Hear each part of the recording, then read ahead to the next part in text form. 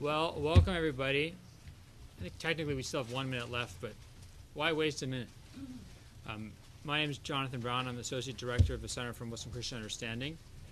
Thanks very much for coming. We're delighted and honored to have our guest today give a last-minute talk on a very germane issue. Ambassador Barbara Bodine is a distinguished professor since July. She's come to Georgetown University, distinguished professor in the practice of diplomacy, and is the director of the Institute for the Study of Diplomacy in the School of Foreign Service. And she, like some professors at Georgetown, but I think more than most of them, she has an extensive career as a practitioner. 33-year career in the Foreign Service, where she was the ambassador twice to Iraq. I served in Iraq. Served twice in Iraq, once in Kuwait, and most recently was the ambassador to Yemen from 1997 to 2000, most of 2001. And since then, we were just discussing this, she's been working her way up to Georgetown, starting out at Harvard Kennedy School of Government, where she was founding director of the Kennedy School, and also then at the Woodrow Wilson School at Princeton for International Affairs at Princeton University. And then finally, she made it to Georgetown just recently, so we're very happy. And she's also a former regent of the University of California Board, which is always in the news. Yep. And a graduate of University of California, Santa Barbara. Yay. It's a very nice place. If you ever manage to get a trip there for some reason or the other, enjoy. So she'll be speaking today about Yemen, and she'll speak hopefully for enough time for us to get what we need and what she wants to say, and then for us to be able to ask the questions we have. But thanks very much. Please go ahead. Thank you. And I wasn't the founding director of the Kennedy School, just the governance initiative at the Kennedy School. In fact, I'm not even sure who did found the Kennedy School, but it was even before my time. Yeah, I must have misunderstood that, because I thought Kennedy School was a little older. Yeah. Anyway, I'll go back and look at that, make sure. So anyway, thank you all for coming. Yes, and I'm delighted to be here this afternoon to see such interest in Yemen, otherwise sometimes obscure country. And I'm certainly delighted to be here at Georgetown. This has been, I couldn't be happier. And I'm going to try to talk to you about this odd country called Yemen. Fortunately, that is an accurate map. There's an older version, and so I appreciate that. And I'll try to I've been working on Yemen since I was a junior officer, and continue to work on it. And I actually used to teach a 13-week class on it at my previous place of employment. So I'm going to try to get this down to about half an hour, which means I'm going to skip lightly over a couple of issues and ideas, and I will leave it to you to ask questions and seek some clarification. Yemen's politics are always kaleidoscopic. There's a finite number of players that seem to be able to array themselves in an infinite number of patterns. There are endless combinations, endless coalitions.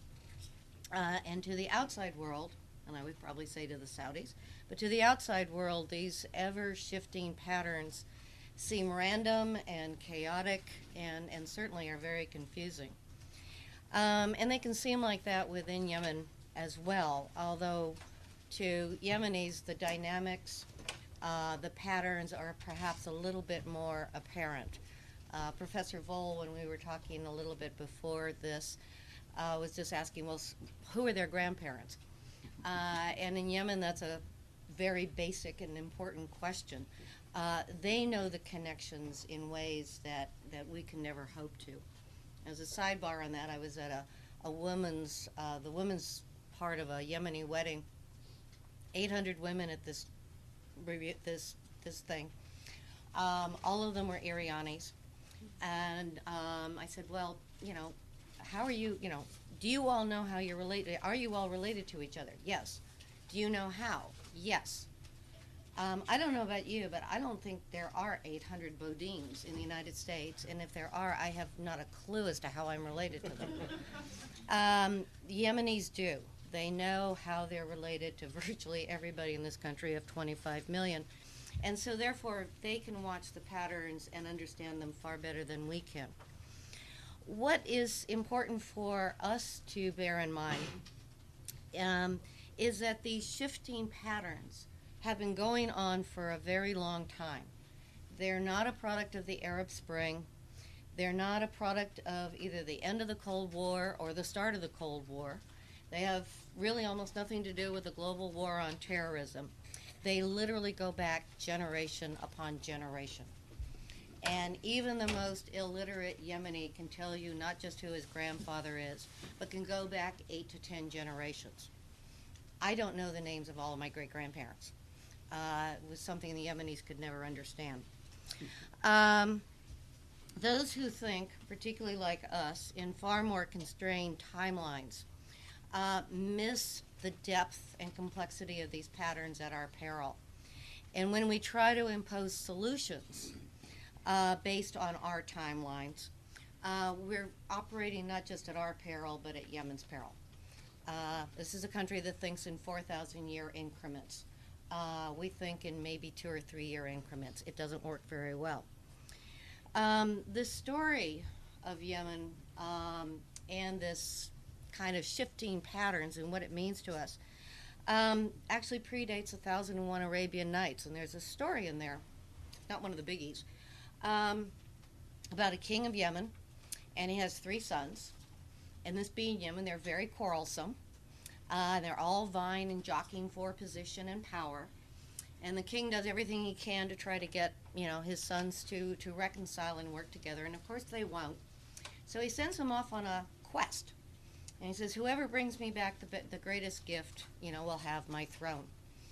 And what's interesting is this has got a little bit of a creation story element to it. The sons go off in 3 different directions. One heads south into Africa, to the east coast of Africa. One heads kind of east into Indonesia and those archipelagos over there and up into Central Asia. And then the other one heads up the Red Sea and into the Levant and North Africa. That is exactly the migration pattern of the Yemenis over millennia. Of course, at a certain point, all the sons come back. They each think that they've got the greatest gift. And what they discover is, of course, their father is sick and the kingdom is under peril. And only by bringing all of their gifts together and working in unison can they save their father's throne, save the state. There's a lot of stories about Yemen in that tale. I don't know of another country it could be written about. To also kind of give you an idea about how long this idea of inner turmoil goes, the story has it that Cain and Abel are buried in Yemen. So this idea of a little bit of turmoil, a little bit of friction is a very old one. Yemen has also been the always almost failing state. And it has been the always almost failing state for as long as I have been working on it. At the same time, it's also managed to be Arabia Felix, which means happy Arabia, and somehow it's managed to do both of those at the same time. It has deep ties across the Red Sea, and it's been constrained and both protected by geography. Yemen grew and evolved largely on its own, connected by trade. We're talking about the 3 sons heading out. Connected by trade, but at the same time secure behind mountains, the empty quarter, and the ocean. And as a result, Yemen rarely fits the templates that we tend to create for the rest of the region, whether or not they fit the rest of the region. They don't fit the templates for the peninsula. They don't fit the templates for the rest of the Arab world. They don't fit the templates for the Horn of Africa. And anybody who's worked on Yemen for a very long time, at a certain point when you're trying to figure out what's going on, you finally come down to the irreducible, it's just Yemen. Another basic truth, before we get into current events, is that despite geography and despite a dearth of resources, and Yemen has virtually none of any kind, Yemen has also played host to other people's proxy battles over the millennia. Most recently, it was a proxy battle between Nasser's Arab socialism and the Saudi royalists. It was a proxy battleground for us and the Soviet Union. It was obviously a proxy battleground for the war on terrorism that's still going on. And now the most current intra-regional competition between the Saudis and the Iranians. So the geography has not been a pure blessing to them. And then finally, just a few facts about Yemen. It's the largest country in the Arabian Peninsula. It's about the size of Texas or France, depending on your frame of reference. It's the most populous, at about 25 million and rapidly growing. It's got a population equal to the rest of the peninsula combined, notwithstanding what the Saudis claim is their population, which nobody believes. It's also the youngest in a region known for its youth bulge and the youth bomb and everything else that we've heard since the Arab Spring. The Yemen population is by far the youngest. It is at least 60% under the age of 25, possibly more. That also means that they have not even really hit their baby boom. It's still coming.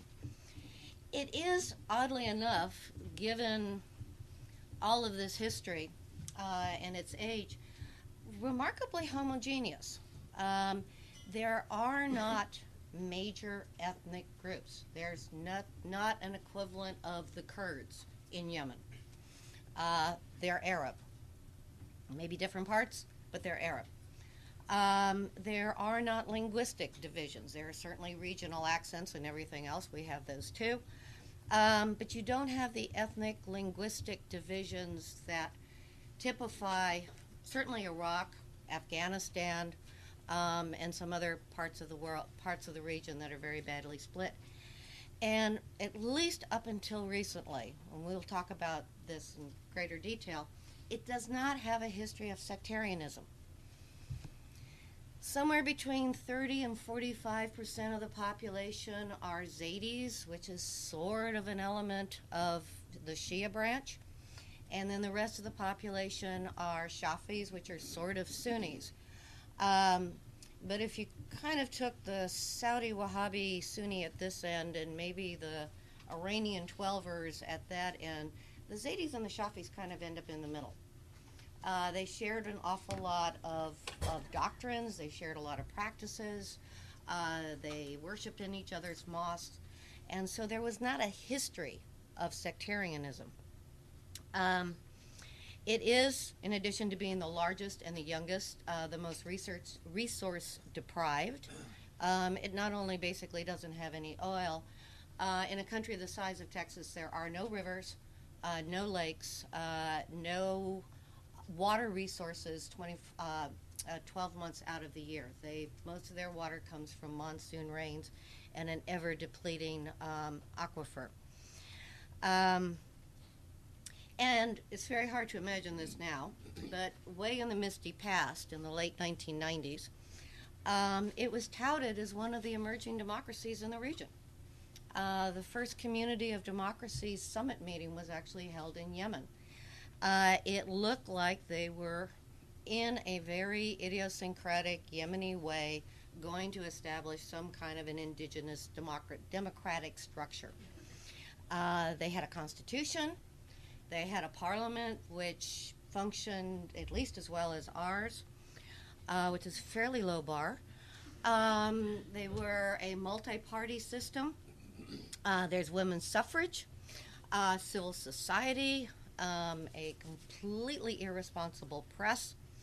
And the unification in 1990 had been negotiated. It was not a unification by force of arms. And so for one kind of brief, shining moment, in the late 90s, maybe early 2000s, it looked like Yemen might actually make it. It was never going to be prosperous. It just wasn't dealt the kind of resource hand to do that. But it looked like politically they might actually make this thing work against all odds and all of the criteria of political science.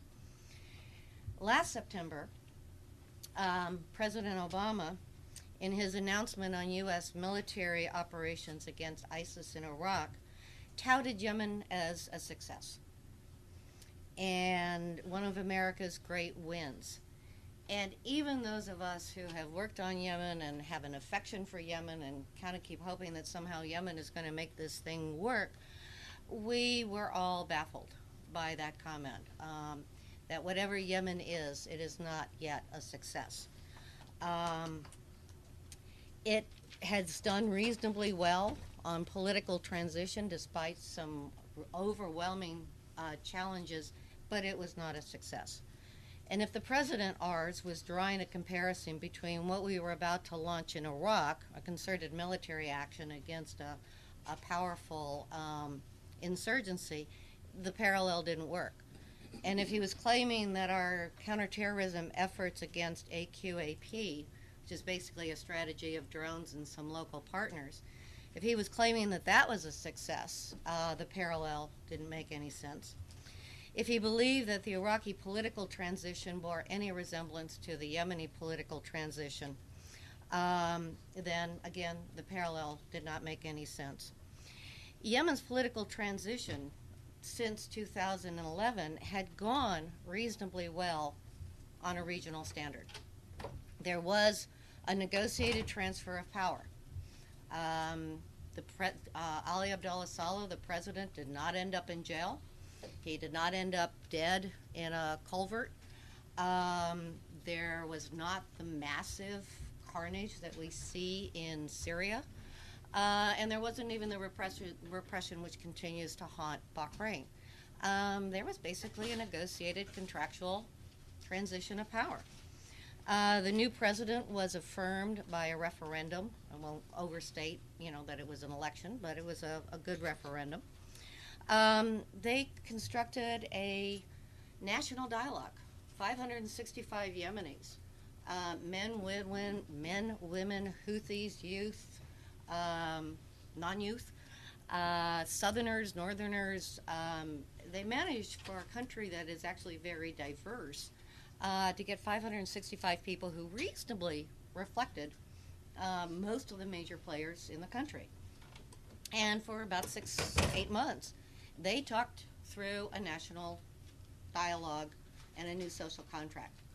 And again, at one point they pointed out to us is that they managed to keep their national dialogue going, pass a budget, and keep the government operating when we went into sequestration and shut down our government. And have actually offered to come help us.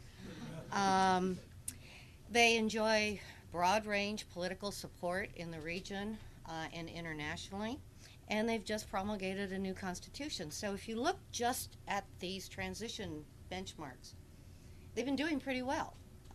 Probably only the Tunisians are doing better. But there were some major fissures and fault lines. A number of groups that participated in the national dialogue were excluded from the next government by the terms of the GCC agreement, most specifically the Houthis. The Houthis had been legitimate political players in the national dialogue, but the way the GCC agreement was set up, they were not going to have any role in the future government. Regional federalism as a broad concept is generally agreed to, but not where you draw the lines. And if you can't agree on where you draw the lines, then the idea of regional federalism is fairly hollow. Elections were postponed because everything always takes a little longer than it should, but that meant that the interim government under Hadi was also extended, and his legitimacy became a little bit less clear when he was unilaterally extended. I'm not sure there was an option, but you start having this fraying of the legitimacy of the various political institutions. And most importantly, the economy just continued to either wobble or tank. I will say that the drop in oil prices, which is a whole different set of talks, is going to be very hard for Yemen. They don't export very much, about 300,000 barrels at best, which is about as much as Bakersfield. But it's maybe 90% of their budget. And so when the price of oil drops from about 100 to around 40, it hurts the Yemenis very, very much. Even despite all these things, the Houthis remain marginalized. The Southerners remain very disaffected, and AQAP continues to operate. So the Houthis began to press their case and that the promises of the 2011 revolution had remained unmet. The established political elites were still in power, deeply entrenched. The government, particularly the cabinet, was feckless on a good day. Corruption remained unabated. The state was basically non-inclusive, and AQAP had been allowed to continue to fester. And when the Houthis really started to push on this, what they ended up doing is pushing on what was essentially an open door, that the rest of the country, at least the populous north, shared these views, that and even in the south, that the promises of the 2011 revolution were unmet. There was great promise with the national dialogue. Probably the high point was when that concluded successfully, but then nothing happened. It looked the same, and the Houthis were excluded. By September, they had not only controlled most of the north, and there is I'll completely confuse you on Yemen at this is one. In the old days, there was a north-south Yemen, except they were east and west of each other. And Lower Yemen was actually part of North Yemen. So Lower Yemen was above South Yemen, and South Yemen was to the east of North Yemen. So once you kind of get that straight, you've actually understood Yemen. But the Houthis started up here, and what they've managed to do is slowly move down into here. They haven't made it to Marib, and they haven't quite made it to Damar, I don't think. Maybe they made it to Damar, not to Ib. But they're kind of in this heartland, which is the most heavily populated, but it's still a very restricted, a very narrow area. They haven't made it into the south. They haven't made it into the Hadramaut. But they did kind of roll across Amran, roll into Hodeidah, which gives them a port on the Red Sea. And in September, they basically took Sana'a. And it wasn't even much of a fight. In fact, it was very little of a fight. It was, as I said, they kind of leaned on an open door. And a number of the things that they demanded, one of them was that this feckless, idiotic cabinet be replaced with a cabinet of technocrats. And they managed to get that. And so those of us who are watching Yemen are going, okay, that's not so bad. The people who came in the new cabinet were just kind of Yemen's best and brightest. Very young, very well educated, very technocratic. Okay, this is okay. They engaged AQAP in a way that the government hadn't been able to. Okay. They left the government intact. They did not oust the parliament. They did not oust the president. And basically what they said was that they wanted to strengthen the state from within and make the promises of 2011 real. So there was this sense of maybe this is not a bad outcome. They should not have been excluded. Their political agenda, to the extent that it exists at all, seemed to be something that was workable. There was a MOU signed in the fall between the public sector and the private sector on an economic stimulus package for Yemen. And the Houthis actually came as part of that delegation, and a number of us met with the Houthi. We gave visas to the Houthis, and these people were openly Houthis, so there was nothing covert about this. So there seemed to be, maybe this is actually going to work. It looked like, as always happens with Yemen, is that it wobbles and wobbles, and then just when you think it's about to fall off a cliff, it rights itself. And it never really gets fully stable, but it doesn't quite go off the cliff either. Where are we now? Well, we've got, again, constantly shifting alliances. The kaleidoscope is sort of in hyperdrive at this point. The Houthis are now aligned with Ali Abdullah Saleh, which is a coalition that absolutely befuddles all of us.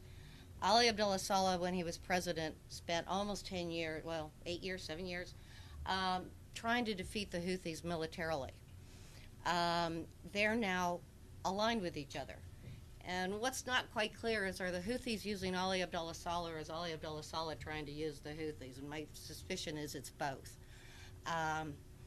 Most people's view is that once this thing settles out, and if the Houthis do retain some kind of role, the first thing they're going to do is shove Ali Abdullah Saleh under a bus.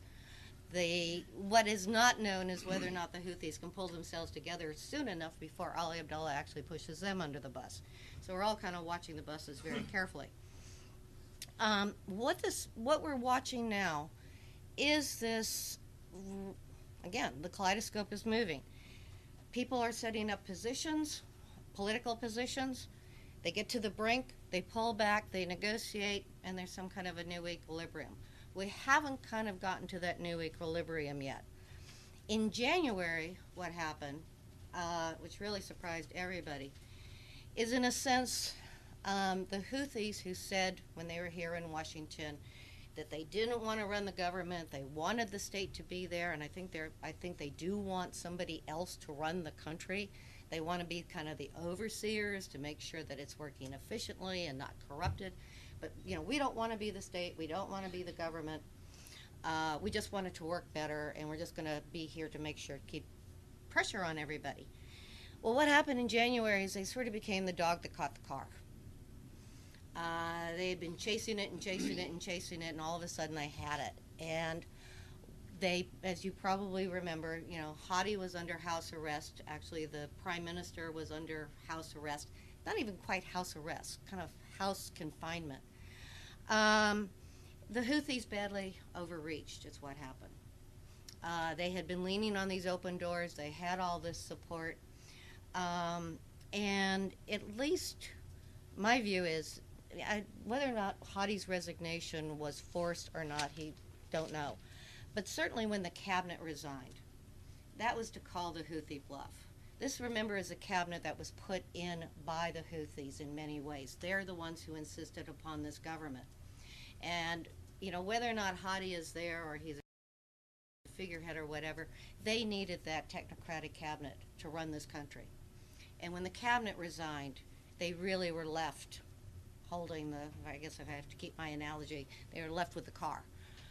And no idea how to run it, no idea how to drive it. It was a bluff calling. We now have also the situation that the parliament has refused to accept Hadi's resignation, which, if you don't accept his resignation, what does that do to the cabinet's resignation to Hadi? And recently what the Houthis have been trying to do is to get Hadi to renege on his resignation. And Hadi has refused to renege on his resignation, thereby leaving it with the Houthis. And again, if you're utterly confused, you're doing well. About on Sunday, the Houthis gave an ultimatum to this conversation that's going on in Yemen, chaired by the UN, that if in 3 days there isn't some kind of a presidential council, in other words, if somehow the state doesn't come back together, and by that they mean basically the cabinet and the bureaucracy and maybe Hadi, if in 3 days this doesn't happen, the Houthis will impose it. Exactly what they would impose, nobody's really quite sure. As a result of their ultimatum, almost everybody walked out of the talks. So exactly where we're going to be tomorrow, I don't know. Stay tuned on that. And in the middle of all of this, quite literally in the middle of all of this, the Saudi king died. And I was with a bunch of Yemen watchers on this day when Hadi was resigning, then the cabinet was resigning, and then the parliament, and then this and that, and then all of a sudden, all of our phones go off and the Saudi king had died. And that, what we now have, is the largest, poorest country in complete flux, and the richest country that is deeply concerned about the future of Yemen, but generally is not constructive on the future of Yemen, is now in its own ambiguous and high flux situation, as even though there is formally the succession, you can be well assured that there is chaos going on underneath. We have a vacuum. The Houthis can't manage this place on their own. The Saudis may or may not be willing to support. AQAP is still there and the economy is still tanked. Yemen is running out of options, and so are we. From our point of view, we cannot see Yemen solely through the prism of AQAP. In many ways, AQAP is the smallest problem in Yemen. It may be the biggest problem to us, but it's one of the smallest problems in Yemen. We cannot play into the Saudi narrative that this is all Iranian meddling. It's not. These are indigenous, national, native issues. And it would be a mistake to think that the Saudi endgame in Yemen is the same as ours, or actually even the same as the Yemenis. It's going to remain fluid. There's going to be proxy fights. And I wish I could tell you that if I turned on my phone at this minute, everything I've just said would still be valid, or if it hadn't just completely turned on its head again. With that really fast overview of 4,000 years of complex Yemeni history, politics, and social dynamics, without getting too much into the theological, I will now open it to questions.